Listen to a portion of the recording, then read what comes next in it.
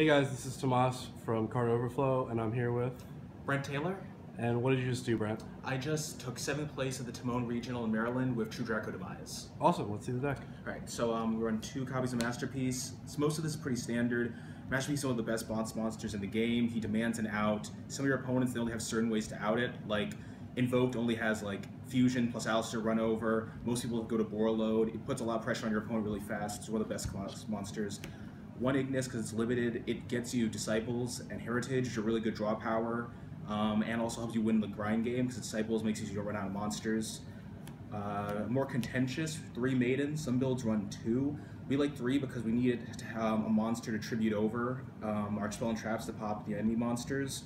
And in my opinion, Maiden gets you a Masterpiece really fast, which is really good. I only drew into 2 copies in my opening hand, 2 rounds of the regional, which was not really an issue. And then the MVP of the deck is 3 copies of Amano Iwado.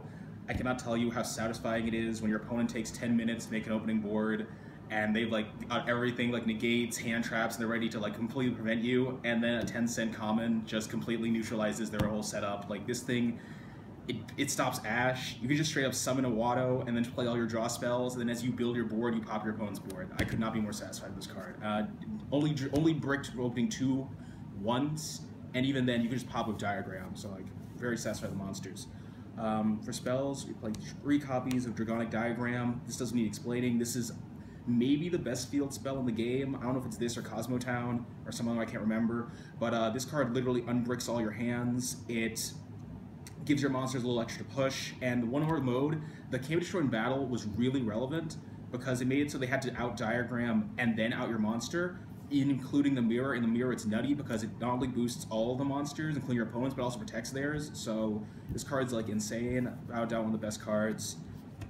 Like triple terraforming to search the Dragonic Diagram because it's so good. A little bit bricky in the late game if you banish them, but it happens. 3 of the continuous spells, still standard.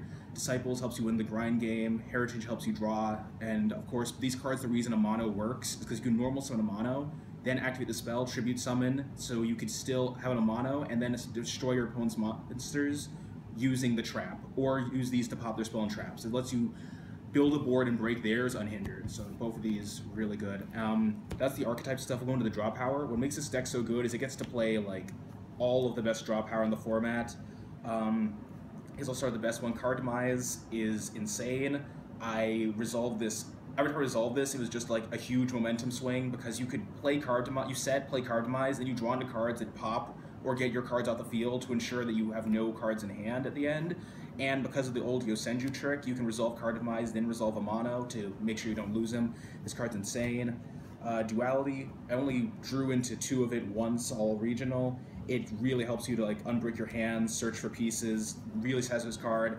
I left this one for last because I guess I'm a noob. I really don't like Desires as much as it should be. I mean, this card never really ruined me. I never banished Double Masterpiece. I never like died because of it, but it's the only card in the deck that provides variance. Like, you could lose based on your Desires mills. It didn't happen to me, but it's the only thing, like, it made some games hard. It was always good, but it made some games a little bit more, like, sketch. And this is our major innovation, is 2 copies of Forbidden Chalice in the main. So this card was pretty much how we defeated Abyss Dweller and other sort of monsters going second, and I had no problem setting it going first. It killed a Masterpiece. It not only killed a Masterpiece, it also negated a bunch of Maidens, some Macabas. Was really satisfied with this card. I played it all day. Definitely it was a good pickup. Those are the spells. And then for the traps, like 3 of the Apocalypse, 1 of the Return. I don't know how they could print a once per turn Call of the Haunted, and I know why this card's limited for good reason. This card's insane. Messing with their opponent's stats and popping their monsters. These cards are absolutely phenomenal. So those are the archetype stuff. We'll get into the Floodgates. 1 copy of Skill Drain, 2 anti-spell, and we elected to run Monarch's Erupt. It's a contentious issue in the True Draco community is you play Erupt and no extra deck, or you play an extra deck and you run like Cherries.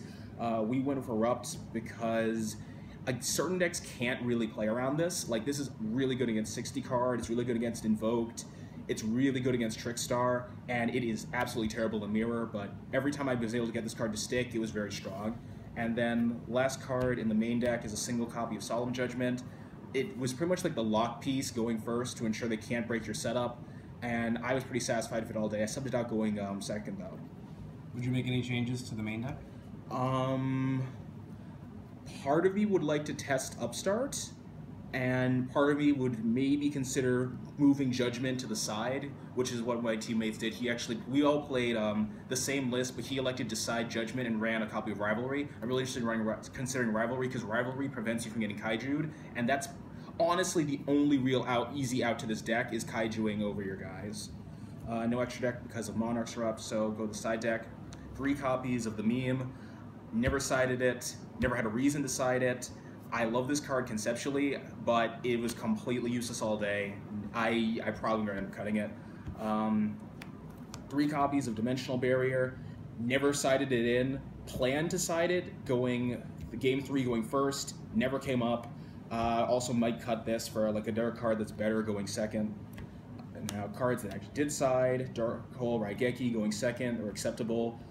Really just in the mirror to out Masterpiece, because in the mirror you want your Masterpiece to be Monster Trap, because there's no easy out to it at that point other than running over in battle. So it's really good to have a Dark Hole Raigeki just as ways to out opponent Masterpiece. 2 Cosmic, really good in the mirror. I would definitely bump up to 3. Pretty much when you're in the mirror, resource management is everything, and Cosmic is one of the only ways you can interact with your opponent in a meaningful way on their turn, or just to like prevent them from maintaining like card advantage. I cannot say how important this card was for combating True Draco.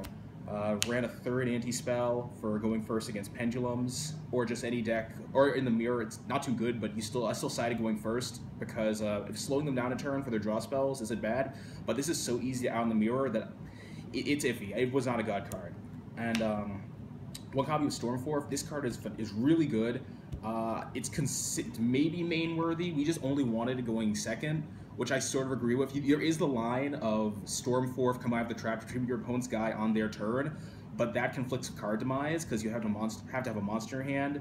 So Stormforth, it could be main worthy, but I never had a problem siding it, and it was every time it came up it was very acceptable. And the best card on the side, which I have to get in foil because of one of my teammates' declarations, Imperial Ironwall. This card saved me so many times. Like 2 evenly matches were negated by this. Like, they just completely throw their turn away. Like, one guy even saw me search this, and he still just evenly, and it got negated. And this card also has, like, fringe utility. It beats Invoked, it beats ABC, it beats Trickstar. Like, this card is amazing. MVP of the side, loved it all day. Awesome. Is there anything else you want to say, or any shout-outs you want to give? I want to give a shout-out to Sir Emanon on YouTube. He's the one who made this deck. He's also one of my playtest partners. He is, and my friend Jack, they built the deck, and they pretty much just showed me the list 2 days before the regional, and I ran with it, and this deck is so smooth. It's really consistent. There was no point in the regional that I felt like the deck was underperforming. It's just strap your helmet on and you win. There's nothing like summoning a mono and just drawing like 10 cards of a turn. It's amazing. Awesome. Well, thanks, Brent. Congratulations on the top. Thank you.